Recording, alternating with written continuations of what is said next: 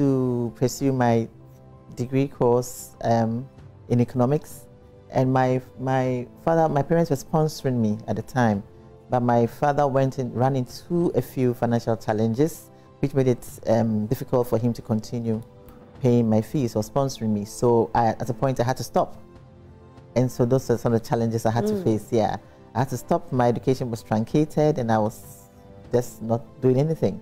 So I decided that instead of just sitting in London not doing anything, why don't I come back to Ghana and see what I could do?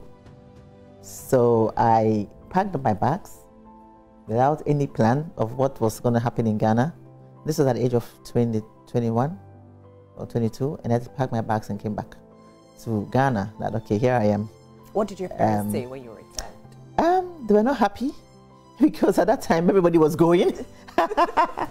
Everybody was getting a visa and just getting out of town, and here was I coming back, you know. And at that time, my mates were in university, and so it was quite difficult and challenging for me because I had gone abroad to go to school and I couldn't finish, and I had to come back, and my mates were in uni, and here I was at home without anything to do. So I decided to, I called up a friend.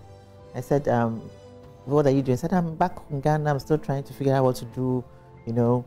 And he said, oh, I have a shop, you can come and sit in my shop. I said, okay, better than sitting at home.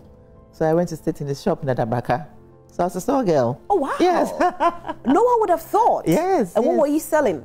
Well, the shop was selling lighting fittings. Okay. Yeah. Yes. So I was a store girl in Adabraka. That's how I started my career in Ghana, you know.